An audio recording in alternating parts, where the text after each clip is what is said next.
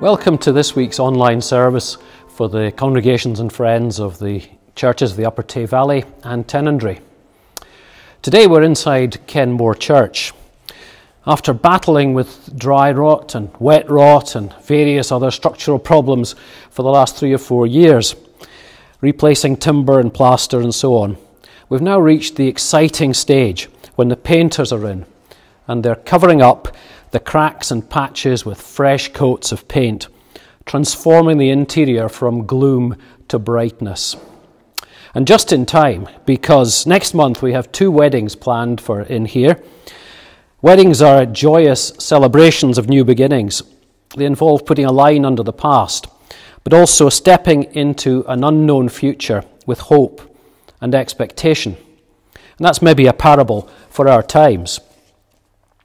This is Pentecost Sunday, when we celebrate and think about the significance of what happened in Jerusalem 2,000 years ago, when the Holy Spirit burst into the world in a new and dramatic way, and the church stepped into an unknown future with hope and expectation. Our first hymn is a hymn of praise to the Trinity of God, Father, Son, and Holy Spirit, in a super recording from St. Machair's Cathedral in Old Aberdeen. Glory be to God the Father.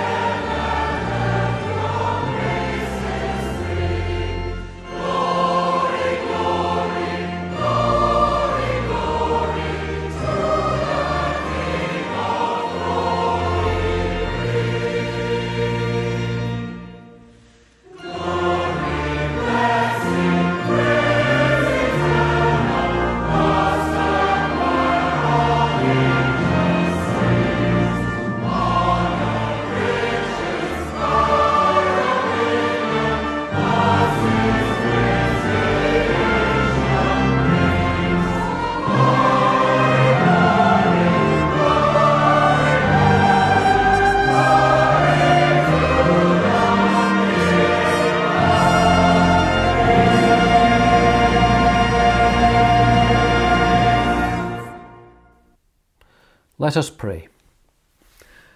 Lord God, we, your people, bring you our worship.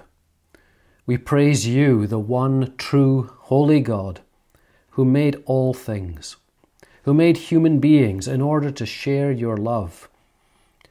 We thank you for your revelation of yourself to the men and women we read about in the Old Testament. We praise you for showing us the perfect human life in Jesus. We thank you that you make yourself available to us now through your Holy Spirit. Lord Jesus, on this day we thank you for the gift of your Spirit as we remember the events of that first Pentecost. We celebrate the transformation that took place, the confirmation of your promise that you would not leave your followers as orphans, unaided in a dangerous world. Instead, through your Spirit, you remained with them at all times. We thank you and praise you that the promise was not only for them, but for all people in all times, and that we today can claim that promise. Forgive us our many failures and failings, for the temptations to which we have given way, for the sin we have allowed to contaminate our souls. As we humbly confess, we can hear you, our Father God, say to us, "Your sins are gone. I have cast them as far as the east is from the west, and I shall remember them no more." Lord God, be with us now as we reflect on what your promise means to us and the church. May our worship be acceptable to you, O Lord. We ask you to hear our prayers as we join our thoughts in the Spirit from our separate homes. Amen. I'm now up on top of the tower with a fantastic view across the hotel and the village behind me, and then out in front of me there is the loch with showers working their way down it. Wonderful views. The church I was brought up in was one of the big churches in the centre of Aberdeen. And it was built in the 19th century as a free church sometime after the disruption, and it had one of the tallest steeples in Union Street. I don't know if there had been some sort of competition, but there can be no doubt that the grandness of the building and the height of the steeple were intended as a statement that the breakaway free church had come of age and could at least match the established church in the scale of its ambition. As a child, I must have asked what steeples were for, and I don't know precisely what answer I was given, but I got the idea that steeples pointed to God. And from that I worked out that the prayers said by the people in the church below must be directed up the steeple in some way. So it followed that the higher the steeple, the more effective the prayers would be. And the ones in our church must have been a lot more effective than those of some of the churches around us with their puny steeples or towers. All complete nonsense, of course, but the idea of being able to reach God through our own efforts is as old as humankind. Early in Genesis, we hear a story of a failed attempt to build a way to God. The Tower of Babel. Now the whole world had one language and a common speech. As people moved eastwards, they found a plain in Shinar and settled there.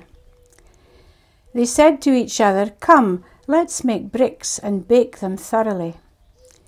They used bricks instead of stone and tar for mortar. Then they said, "Come, let us build ourselves a city with a tower that reaches to the heavens, so that we may make a name for ourselves. Otherwise we will be scattered over the face of the whole earth." But the Lord came down to see the city and the tower the people were building. The Lord said, "If, as one people speaking the same language, they have begun to do this, then nothing they plan to do will be impossible for them. Come, let us go down and confuse their language, so they will not understand each other." So the Lord scattered them from there all over the earth, and they stopped building the city. That is why it was called Babel, because there the Lord confused the language of the whole world. From there the Lord scattered them over the face of the whole earth.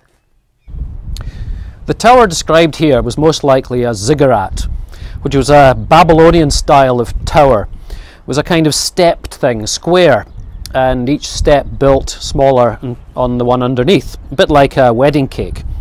At the top level there was a shrine where the gods could dwell. The irony of the story here is that the tower was actually so puny that God had to go down to see it. These people wished to reach God and establish their own godlike status. Instead, God came to them and punished their pride. They wished to make a name for themselves. Instead, in the following chapters, we find that God made a name for his humble chosen servant, Abraham. There's a three-way play on words going on here. The intended gate of God, Babili in the Babylonian language, became Balal, which is confusion in Hebrew. And the story occurs in the land of Shinar, which is the area of Mesopotamia, modern Babylon, modern Iraq, where Babylon was built. And from Genesis right through to Revelation, the name of Babylon is used to signify the pride of humankind in our achievements and our power, achieved through aggression, oppression, and injustice. The coming of the Holy Spirit that we're told about in Acts chapter 2 has often been presented as a reversal of the story of the Tower of Babel. It isn't really that. It's more an indication that the problems caused by diversity of language and culture can be overcome through unity in the Spirit. And like the story of Babel, it shows that we don't reach God with our towers and our steeples, but that God reaches to us. The Holy Spirit, who is with God at creation and inspires individuals at certain times throughout the Old Testament, is now suddenly available to all people at all times. A new beginning indeed. Ros Grant reads to us from the book of Acts. When the day of Pentecost came, all the believers were gathered together in one place. Suddenly there was a noise from the sky which sounded like a strong wind blowing, and it filled the whole house where they were sitting. Then they saw what looked like tongues of fire, which spread out and touched each person there. They were filled with the Holy Spirit and began to talk in other languages as the Spirit enabled them to speak. There were Jews living in Jerusalem, religious men who had come from every country in the world. When they heard this noise, a large crowd gathered. They were all excited because each one of them heard the believers speaking in his own language. In amazement and wonder, they exclaimed, "These people who are talking like this are Galileans. How is it then that all of us hear them speaking in our own native languages?" Then Peter stood up with the other 11 apostles and in a loud voice began to speak to the crowd. "Fellow Jews, and all of you who live in Jerusalem, listen to me and let me tell you what this means. These people are not drunk, as you suppose. It's 9 o'clock in the morning. Instead, this is what the prophet Joel spoke about. This is what I will do in the last days, God says. I will pour out my Spirit on everyone. Your sons and daughters will proclaim my message. Your young men will see visions, and your old men will have dreams. Yes, even on my servants, both men and women, I will pour out my Spirit in those days, and they will proclaim my message. I will perform miracles in the sky above and wonders on the earth below. There will be blood, fire, and thick smoke. The sun will be darkened, and the moon will turn red as blood, before the great and glorious day of the Lord comes. And then whoever calls out to the Lord for help will be saved."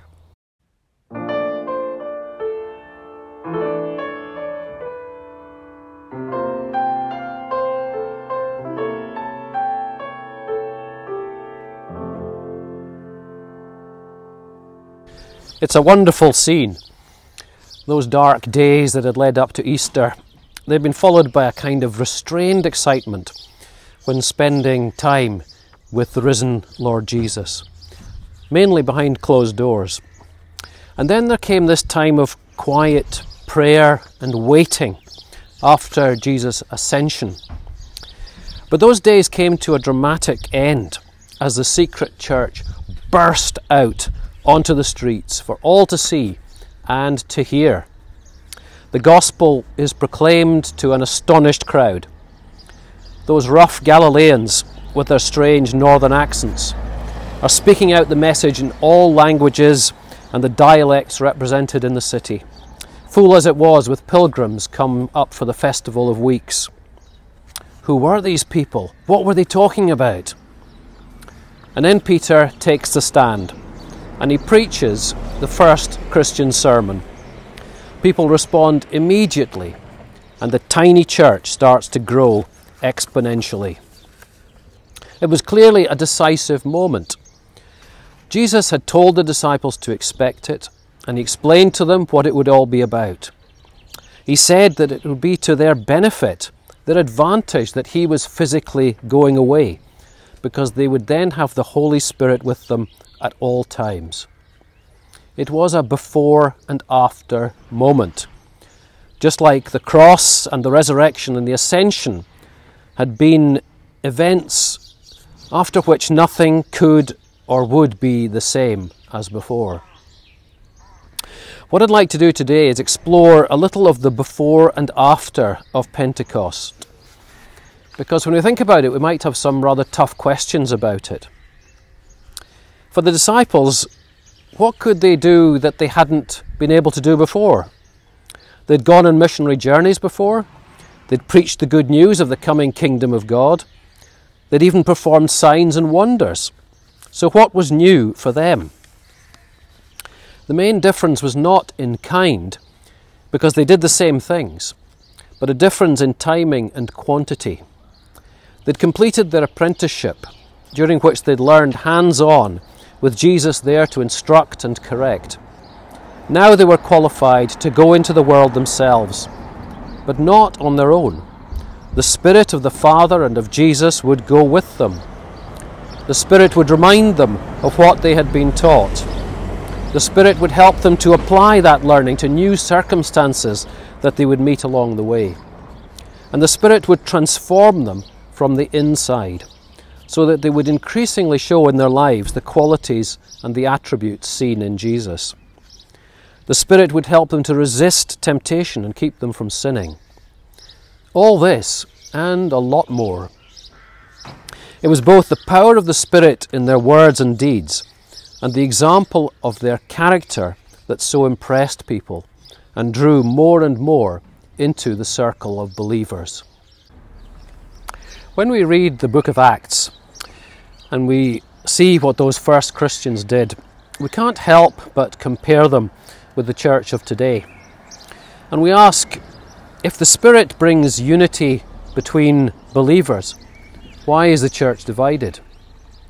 If the Spirit helps us to interpret the Scriptures, why do our theologies disagree? If the Spirit guides us, why is our decision-making sometimes so fraught with conflict?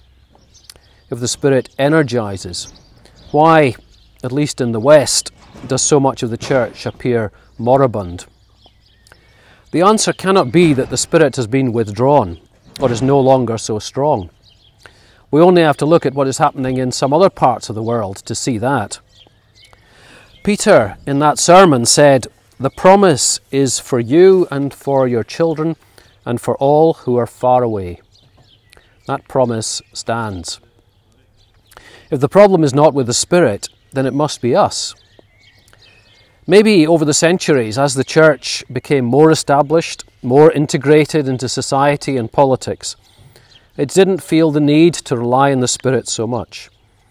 The church became confident in itself and in its ability to determine its own course.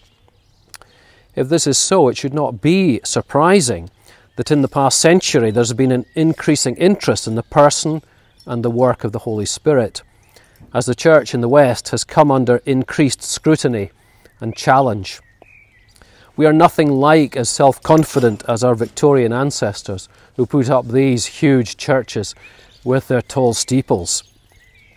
Our pride and our self-reliance have taken a knock. That has forced the church to look again at the New Testament church and ask, what did they have which we have lost? Much of the discussion about the Holy Spirit over the last 100 years or so has focused on the gifts of the Holy Spirit, the manifestations of the Spirit in individual lives. And that's been controversial. But these are not the main thing. The signs and wonders are only ever to underline the message, to prove the power behind the words, and to give the people of the church the abilities to build up the church in unity. One of the things the Spirit gives to every believer is the fruit of the Spirit. How often we've been told that it isn't fruits, but fruit. Gifts are given differently to different people, so that collectively as the church we have all the necessary skills and abilities. But the fruit is for all of us. We should all exhibit the fruit in our lives, not selectively, but all in equal measure. Love, joy, peace, patience, kindness, goodness, faithfulness, gentleness, self-control. There is one on the list which I feel in some ways is an odd one out. And it's the last one, self-control. Whereas the other 8 are all qualities which should be exhibited in our lives and should be seen by other people. They should be obvious. How do we know if someone is exercising self-control? Ideally, we shouldn't be aware of it at all. Of course, if we know someone really well, it may be obvious to us, but maybe not to others who know you less well. Because self-control has to be exercised internally and basically stops us from behaving badly. It is this one which I think is so crucial to how we respond to the Holy Spirit. The human problem is that we want to be godlike, as the people of Babel did. We want to be in control. We decide we can be self-sufficient and we don't need God. Allowing the Holy Spirit into our lives means we have to back off. We have to exercise self-control over our own arguments and assumptions and prejudices and so on. We have to give the Spirit room to work. And that is not easy. To illustrate one way in which this works, I want to look briefly at 2 examples of decision-making in the book of Acts. One before and one after Pentecost. During the period between Ascension and Pentecost, the followers of Jesus stayed in Jerusalem and spent most of their time in prayer. Jesus had told them to wait. But Peter decided that they would be better prepared for whatever was going to happen if the disciples were back up to strength. So he instituted a vote to decide who should replace Judas as the 12th man. He referred to Scripture to justify what he was proposing, and he set out the selection criteria. It had to be someone who had been a follower from the early days, like them. They drew up a short list of 2, and then asked God to show them which one to appoint, and they cast lots. And that led, of course, to a New Testament industrial accident when the lot fell on Matthias. I apologise unreservedly for that old joke. As with many incidents in the Bible, the writer doesn't express any view about whether this was good or bad. We're left to think about it for ourselves. The traditional interpretation assumes that it would have been a good thing, that here was Peter taking charge as he'd been told to do and getting on with organising the church. It is always pointed out that the drawing of lots to make an important decision was not repeated, so this does not in itself give us a model to follow. But other than that, it was assumed to be good. But I'm persuaded by other commentators who say that this was actually a mistake. They argue it came from Peter's impatience, his assumption about what was important. He was right in recognising the significance of the number 12, but not in his assessment of the potential candidates. And I think there is something rather comical in the way they went about it. Narrowing it down to a choice of 2 was almost like saying to God, "Look, we've made it easy for you. It just has to be one or the other of these." There appear to be no serious consequences from this, though. But nothing more is said about Matthias in Acts. But God had in mind to appoint someone else entirely as an apostle. Just about the least likely person imaginable. Someone who didn't qualify under Peter's criteria, who had even taken it upon himself to crush the church of Jesus. Paul never applied for the vacancy. He was headhunted by Jesus himself. Whichever view you take of this episode, it was a before Pentecost decision. Later, as we read on in Acts, we find another decision-making process. In the early years of the church, most of the believers were Jews, so they shared the same cultural assumptions. Later, as more and more Gentiles, the non-Jews, were converted, a crisis arose around how far those Gentile believers should become Jews before they became Christians. This led to a conference in Jerusalem. We read of how the leaders of the church listened carefully to Paul and Barnabas as they described the evidence of what the Holy Spirit was doing amongst the Gentiles. They studied the Scripture for relevant guidance, and then they took a wise decision. So wise that when they wrote to the church in Antioch, the letter they sent was received with great rejoicing. And in their letter there's a phrase which fascinates me. They wrote, "It has seemed good to the Holy Spirit and to us." Here were people that were so in tune with the Spirit that they could claim such a thing. I've been in so many church meetings, and I must admit I've chaired quite a few myself, where at the beginning we pray for the guidance of the Holy Spirit. And then, having got that out of the way, we carry on as though it's all up to us. What we need are meetings where we can confidently say of our decisions, "It has seemed good to the Holy Spirit and to us." Now, I've been in a growing church where people certainly worked hard, but the Holy Spirit was welcomed and given room to work. And life was full of surprises. The most unlikely people came to faith. Amazing things happened. And all you could do is to look and say humbly, "This was not our doing. The Holy Spirit is at work amongst us." For this to happen, we have to exercise self-control over our own views and over our biases and assumptions and our pride, and give room for the Holy Spirit to work. If that seems hard, we should remember that self-control is itself part of the fruit of the Spirit. It's a virtuous circle. Being open to God's Spirit will actually help us to be more open to the Spirit. Such is the grace of God, who gives us the Holy Spirit to make us more like Jesus Christ, and through us to grow his kingdom on earth. And we can be optimistic for the future of the church. As we back off and the Holy Spirit moves in, so the church will thrive again.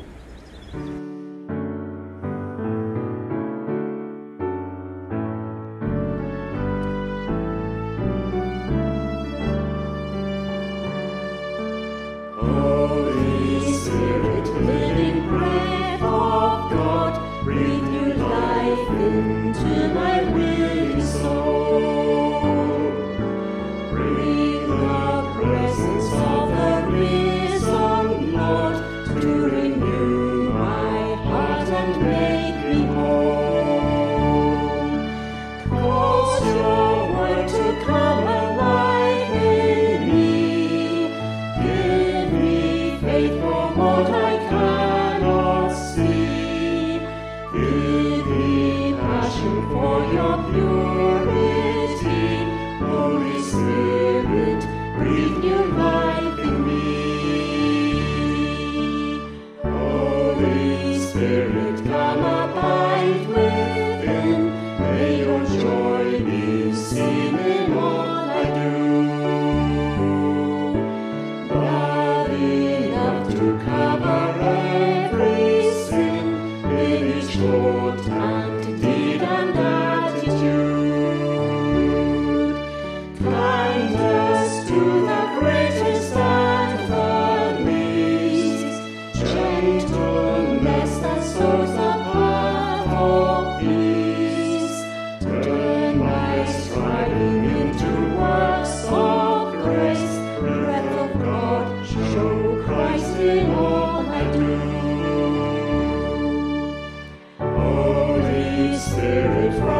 creation's birth, giving light to all that God has made.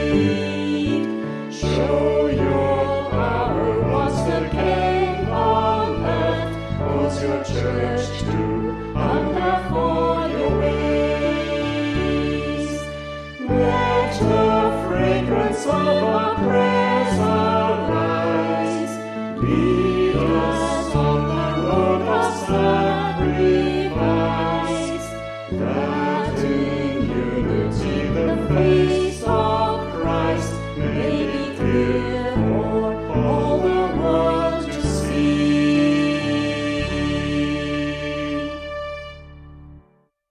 In our prayers this morning, I'm thinking particularly of two things: the meeting of the General Assembly of the Church of Scotland this week, and the troubles in Israel-Palestine. Let us pray. Father God, we bring to you our concerns for the world and its people. We are distressed as we see the terrible events in Israel-Palestine. In the psalm, we are told to pray for the peace of Jerusalem, and so we do. We pray that all sides in the present conflict will stop their violence. But how can there be real and lasting peace without justice? And we're not sure what justice looks like where there is so much history of conflict, so much complication, so much bitterness, so much distrust. We can offer no solution. But Lord God, we plead for your mercy upon these people.